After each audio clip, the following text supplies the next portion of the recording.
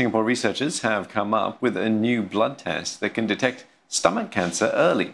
This will help fight a disease that claims around 300 lives here every year, as many are often diagnosed too late.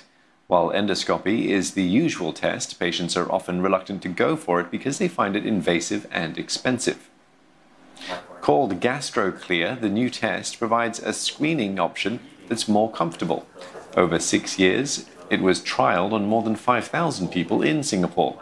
It's able to detect 87% of all stomach cancers, more accurate than any existing blood tests for the same purpose. The test is estimated to cost less than $200, while endoscopies can cost up to $800 after subsidies. It's now available at the National University Hospital and Tan Tock Seng Hospital, as well as some GPs. Led by clinicians at NUH, the research team is looking into making the test available in more clinics. Gastric cancer is one of the most common cancer in Singapore, and the risk of the cancer increases with age. It was started from a middle age, from 50 and above, the risk of gastric cancer will increase.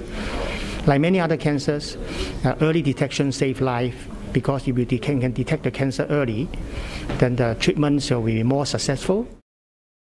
GastroClear is not meant to be a replacement of gastroendoscopy. Rather, it's a complementary tool, could serve the purpose as a pre-screening tool to stratify the at-risk population and determine which of us is at risk and should go for endoscope. Cancer early detection is not just in the hospital, but rather it should be moved into a more primary setting.